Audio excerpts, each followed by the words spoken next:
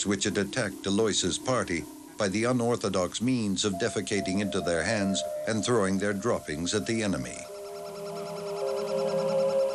The creature was merely a South American spider monkey, said Sir Arthur, with the tail either cut off or hidden.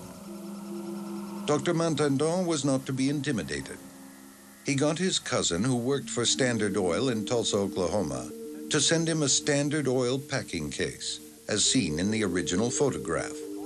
Upon this, Montandon placed first a standard spider monkey, and then a standard Frenchman. Comparisons seemed to make Lois's ape well over 4 feet tall. For Montandon, it was convincing proof. Since that day, no further evidence of a great ape has emerged from South America to vindicate Dr. Montandon or destroy theories of a hoax. But the question remains, why should a Swiss geologist not much interested in zoology, his companions dying or being murdered all around him, be bothered to fake a picture? For that reason, if for no other, Lois's ape remains a mystery.